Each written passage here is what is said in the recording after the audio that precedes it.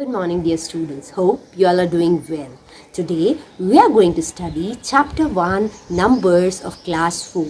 This you have also studied in class 3. Let's have a quick recap that what all you studied. You have studied till 5-digit numbers, and about that you have studied the place value, expanded form, ascending and descending order, and abacus also. So these you all have covered in class 3. So now let's see what we are going to study in class 4. That is, here we are having large numbers up to 7 digits numbers. For reading 7 digits number, we require a number system. So here students, you are going to study two different number system. One is the Indian number system and the international number system. So first today, I am going to teach you about the Indian number system. Our Indian number system is divided into different groups that are, we can call it as periods. Let's see how it is divided. Dear students, the first group is ones, that is called as ones period. In that you have ones, tens, hundreds. Then the next we have the thousand periods, that is thousands, 10,000. Then the next we have the lakhs periods, that is lakhs, 10 lakhs. So here you can see all the digits are given here.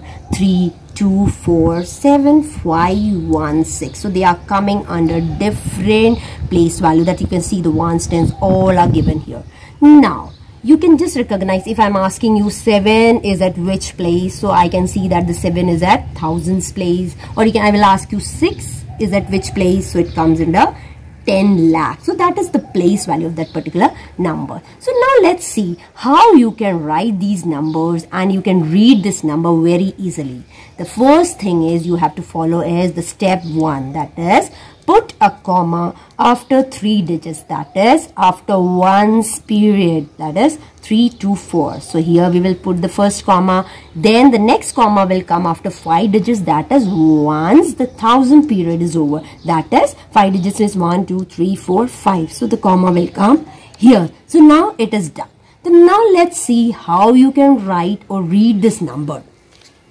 So let's come here. You can see the commas are given here. Here one comma is here and the other one is here. Now let's see how we can read this. Now you know that this is coming under the lakhs period. This is coming under the thousand period and this is coming under ones period. So let's read it out.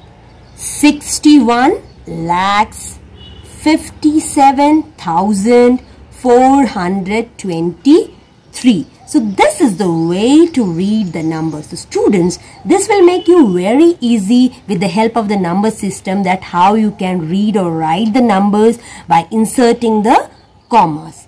Now let's see that how we can move on with the place value and the face value. Let's see.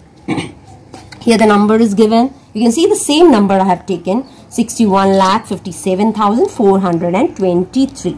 First, see what I mean by a face value. Children, face value means the digit itself. Any number I am giving you and I am asking you about any digits, you have to say that the face value of that is the digit itself. Like if I am asking you the number I have given you an example here is 5. So they see the 5 here is here. So that is face value is the digit itself, that is 5. Okay. And now I am asking you what is the place value of that particular digit, that is ones, tens, hundred, thousand, 10,000. It means the place value of 5 is 10,000's place it is. So see, the face value and place value is very different. Face value is the face itself, that is the digit itself, and the place value is, it means the digit is at which place. So this is the difference between the face value and the face value. Dear children, as you know that you are having the different questions in your exercise 1.1 given in your book.